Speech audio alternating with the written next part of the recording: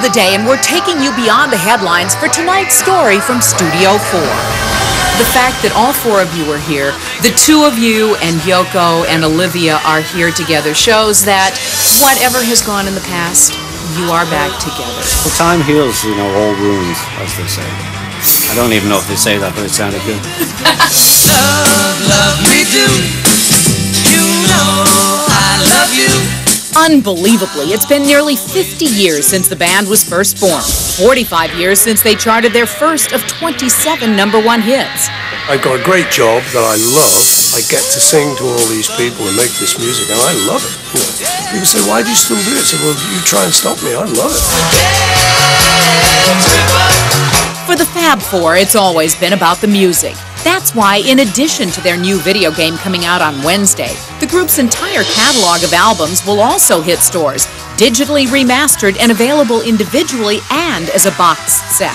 Do they sound a lot different? What can we expect as an audience when we hear these? If I'm listening to it, it sounds like I'm in the room on the session. It's uncanny. If I'm listening to John sing Nowhere Man or something, it's like I'm sitting next to him, and it's like, this is great. You get sentimental about that? Yeah. I would think. You seem like you are a very softy.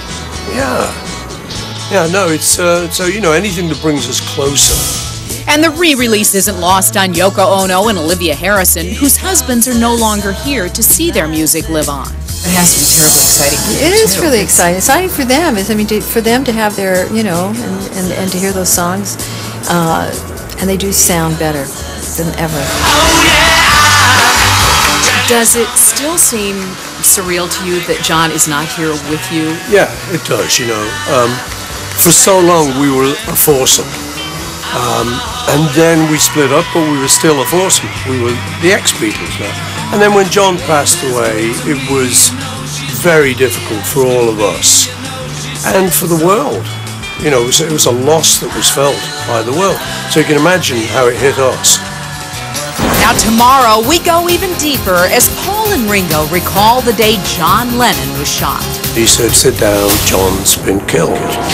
John Lennon's death, what you haven't seen from our Beatles exclusive. Horrible day in your life. It was sad, and it was a waste of a great life. Plus, inside a star wedding as the bounty hunter's daughter becomes a bride.